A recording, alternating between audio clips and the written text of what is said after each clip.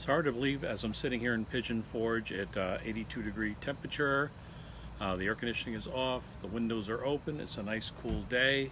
That in 2 months we will be doing the beet harvest. We just got our dates in, and this will be our 3rd year going back to the beet harvest. I meet my son up there, who's also a full-time RVer, and we actually spend several weeks to a month together, and we thoroughly enjoy each other's company, do some work, and make some money. So in this video I'm going to go through the equipment that we wear, why we wear it, what seems to work, what not. Like I said, we've done this will be our 3rd year. We'll go over what you can expect, and at the end we'll talk about the different types of monies that we earned. Now let me get my clothes and I'll be back in a minute.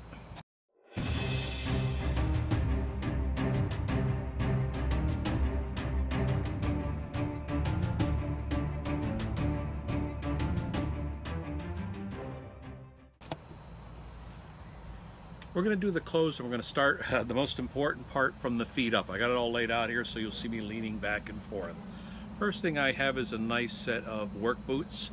These are not very expensive work boots. I only use these for the beet harvest, and you can see they've been worn quite well. I imagine I've got a lot of use out of this. They are tie. They do clean up afterwards with a good washing and a good hosing. On the inside I do have gel inserts. And what I suggest is that you do not go to a big box store and buy their gel packs. Go to a place like Dick's or a Sporting Goods and buy theirs. They are certainly more professional at being able to protect your feet from a pounding environment. If you can see from this one, it has gel in the front, nice support, gel in the back. Again, I would not buy the name brand, the doctor name brand at the big box store. I'd go to Dick's or another Sporting Goods and buy, and they're not cheap, they're $25, $30, $35 for a decent pair of insoles. So those are the shoes. On top of the shoes, I usually wear 2 pairs of socks. Last year I tried one thick wool pair. Not only were they not very comfortable, but they were bulky, and I immediately discarded them. What I have is a thinner pair of, these are almost, I think they call them bamboo, super thin socks, and over them I put a thicker pair of woolen type socks. Again, the thinner one kind of wicks the perspiration away from your feet, and this gives you some warmth. Next thing we always bring with us is our bucket and our Epsom salt. You will need this, trust me. It's been a while since you've probably been on your feet 12-hour days. It's nice when you get home at the night to some nice hot water, some Epsom salt. It'll actually start hardening the bottom of your feet up. I'll go through that package, and I'll enjoy every night of it, trust me. Next we're going to work up to is the pants. We're up in Grand Forks. We're up at the main piling area / factory, and right in Grand Forks on the North Dakota side there's a huge Walmart, and it's a good place to buy any particular clothing that you need instead of stocking up. I know there's videos out there that say go to Goodwill, but if the product isn't good, it's not going to do you any good.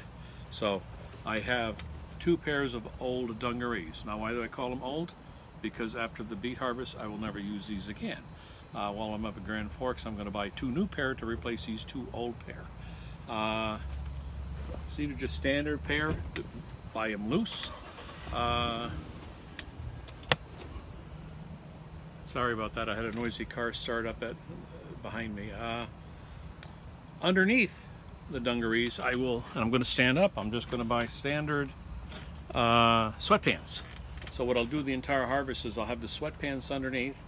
I'll have my 2 pairs of dungarees that I'll use, one for 10 or 12 days, the next for 10 or 12 days.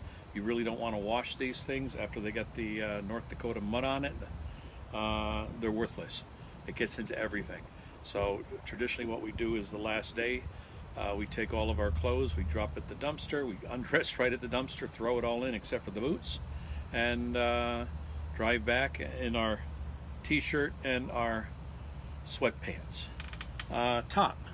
What I usually do is I'll wear a t-shirt, I'll wear a sweatshirt. Again, I have 2 of these. And on top of that, I will actually wear a full hoodie sweatshirt. Okay, on top of that. Now the same thing will happen is that the undershirts I'll change every day, the sweats I'll change every day, the pants I'll go through 2, maybe 3 of them, but probably 2 during the entire harvest. The sweaty, I'll go through 2 of these or 1 of these, probably just the 1 this year. What I do is when I get back to the trailer, I just take the hoodie off, set it by the door. I take the dungarees off, set it by the door. The shoes, I leave it outside. Inside the trailer, I put a huge canvas mat out. You're not going to want any of this mud to get in your trailer, but it does get cold. So you probably want to step in, get undressed, pile it right then and there, and then go on and take your shower and get ready for bed.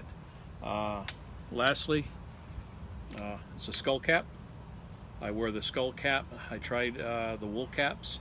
They don't work very well underneath the safety helmet that you get, and they really didn't add a lot to the heat. So what I'll do is I'll put the skull cap on, and then the hoodie on over it, tighten it down. I'll also, while I'm up at North Dakota, buy a one of those bands for your mouth, and I'll use that around my neck, and that'll take care of that. The last thing you may or may not need is a raincoat. Now, interesting thing about the beet harvest is that the beet harvest will not be harvested over 72 degrees. It'll be too warm. The harvest will stop during the day if it's over 72. It also won't harvest if the night is below 32 freezing. It'll stop at that point, and you'll find out that one small little bit of rain, I'm talking about a drizzle, turns the North Dakota dirt into mud.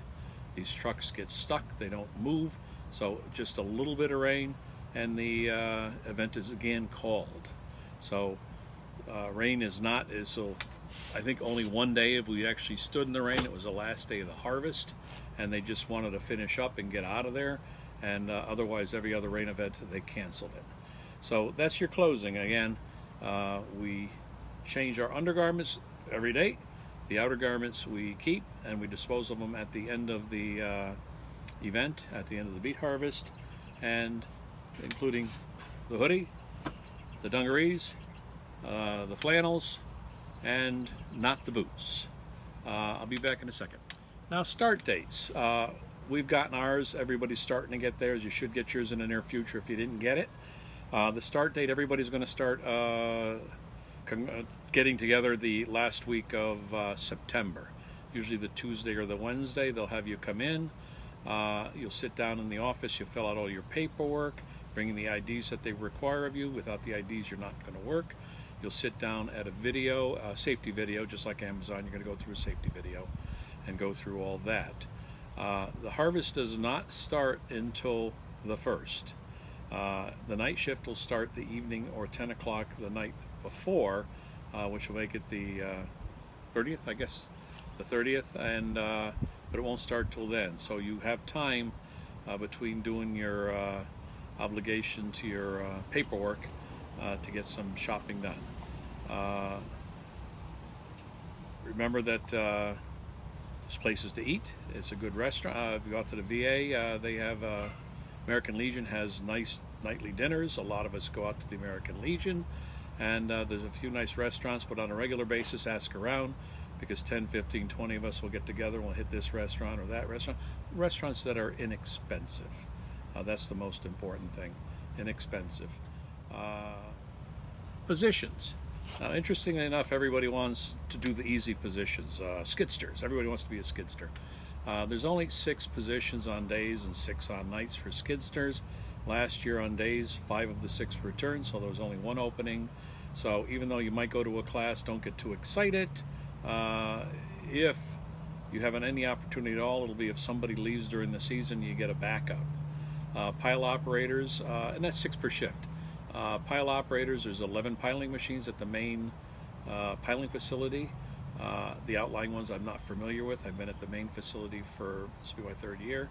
So you have 11 pilers times 2. Again, they're responsible for it. Advantage of pilers is you get to run the crew. The disadvantages are you're married to that machine. Good stuff and bad. You do get paid extra on it. I usually work the ground crew with my son. We work on and off. We will be working nights this year. You work nights one year, days the next, nights the next. We kind of like nights anyways. The sunrises are beautiful up in North Dakota. The traffic isn't quite as bad as days, and it does get cooler though. The nights, when Beet Harvest starts getting to a close, we'll start getting into the 30s, which can be chilly. The opposite advantage is that when you're working these piling machines, you get to park your vehicles right near the piling machine. So your food, your clothing, your extra clothing is right there next to you. When you take a break, what we do is I take sheets, I buy a couple or use a couple out of my trailer and replace them, and I drape them over the seats onto the floor, and they're going to stay there for the duration of the Beet Harvest, because you're going to be getting in with dirty dungarees, in and out, and I happen to have cloth seats. So again, I drape all the seats with sheets, and again, when we hit that dumpster on the last day, it goes into the dumpster with all the rest of the stuff. Pretty much it's an easy job. I'll try and get some videos up this year. I haven't in the past. Be honest, there's a lot of people out of this. I think like 85–95% of the workers there are work campers. So, you know, we're kind of easy on each other, but we get the job done. Last thing on the clothing is that you will be provided with a reflective vest when you get there. You will be also provided with safety helmets, reflective type, and hearing plugs. At the beginning, grab a few pair because they always will run out. They have, if you get them really quick, they will have the side protectors for your glasses, but again, if you don't get it early, they're going to run out. So those are the particular items that they will provide for you. You have to provide all your personal gear, they'll provide all your safety gear. Lastly, compensation. That's an important part. I mean, we're not going up for the weather, and believe me, it's beautiful up there, but there's not a lot to do in the Grand Forks area, so we're all going for the money. 2 years ago, Scott and I went up, and Mary worked, so the three of us worked, and so Mary and I had the advantage of a double paycheck. We worked nights, so we got the 10% premium on nights.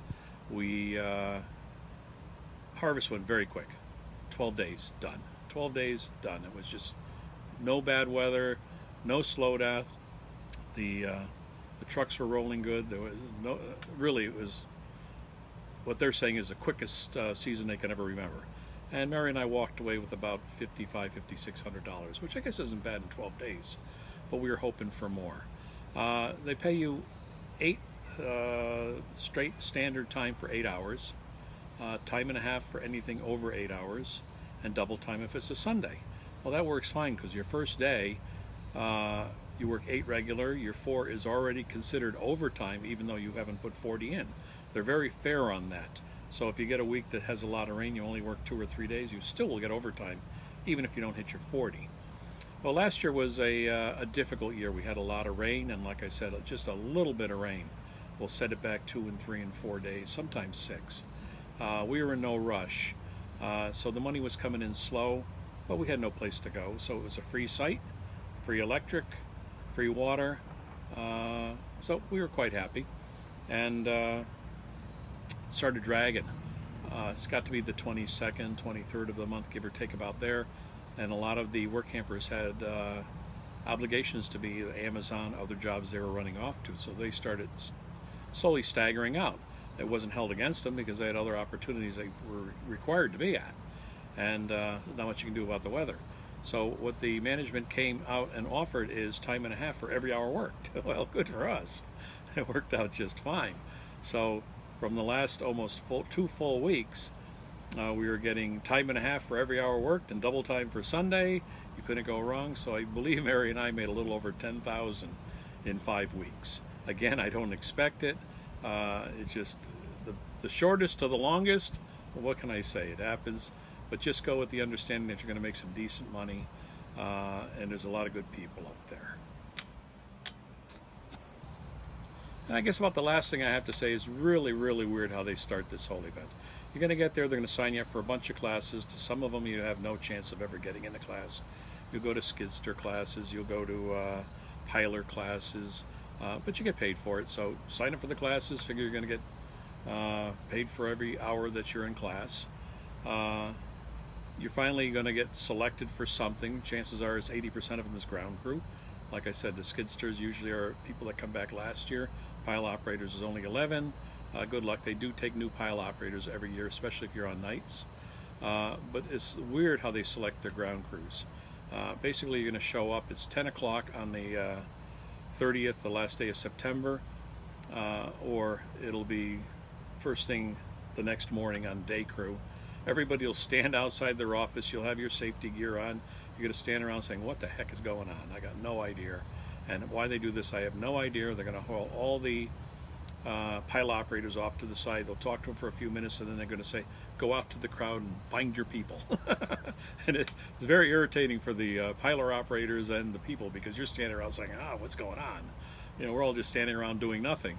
And the pile operators, especially if they're not very outgoing or don't have strong management skills, kind of wander around. Do you have a job yet? Are you working somewhere yet? So what we usually do is Scott and I will just find somebody as they come out of their group huddle and latch on to them and say, we're working for you. So that's it. So don't be a little apprehensive when everybody stands around saying, what's going on? This will be the third year, and I expect it's going to happen again. Now, at this point, I don't believe I've forgotten too much. Again, I can start with the beat jokes, you know, like I'll beat you up to North Dakota, or have an unbeatable experience. I mean, there's a bunch of them to go around. But go up there, have a good time. Again, talk to different people, because on rainy days, on days 2 or 3 days when they're shut down, we all meet at different places. Often it's the American Legion. Sometimes it's the closest hamburger joint. But they'll get around and you'll be able to sit down with 20, 30, sometimes 40. In fact, the American Legion last year went into a uproar because on Friday night they had fish, and they have one person working the grill and serving and doing the whole ball of wax, and I believe like 110 of us showed up. It took 2.5, 3.5 hours to get fed, but nobody was in any rush, so they weren't very unhappy people, and they do sell beer at a reasonably good rate. This is Hughes from Outdoorstaycations.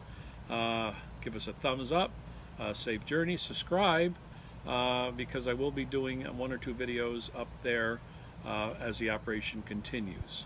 Again, thumbs up, subscribed. It's Hughes from Outdoorstaycation. Safe journeys.